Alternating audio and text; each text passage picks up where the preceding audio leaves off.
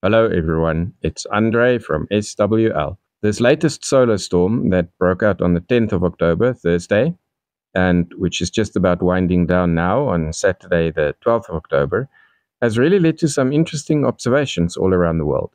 I picked up Voice of Indonesia for the first time ever, right in the midst of the storm, and someone commented on my channel in France that he also picked up Voice of Indonesia for the first time ever. In other places, people seem to have experienced complete shortwave blackouts at times. So this video is another scan last night, and the interesting thing here is that most of these signals are American signals.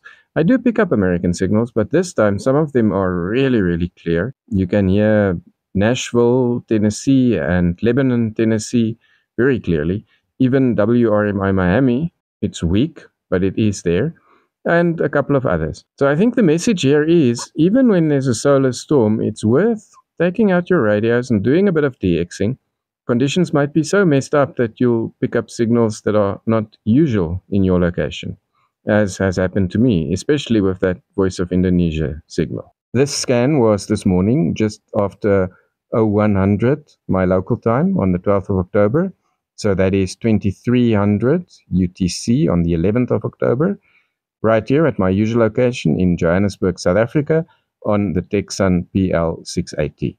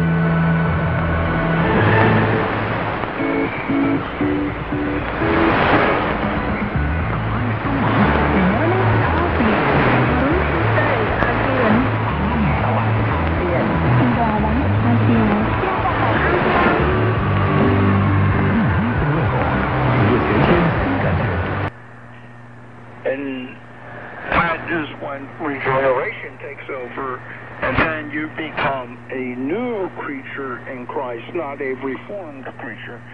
All of this free will stuff that we have reforms people.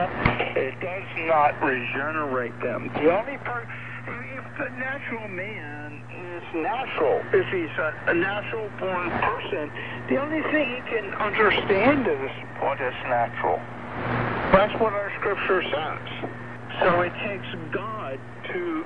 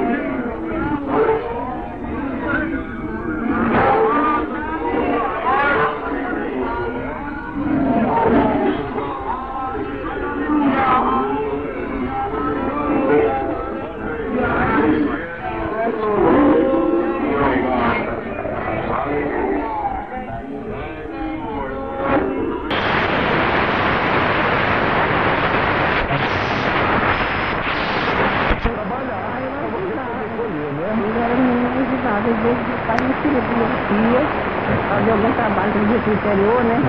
Ai, tem aquele negócio, vamos colher arroz, é 2 latas, 2 corinhas. Aí eu estava no escuro,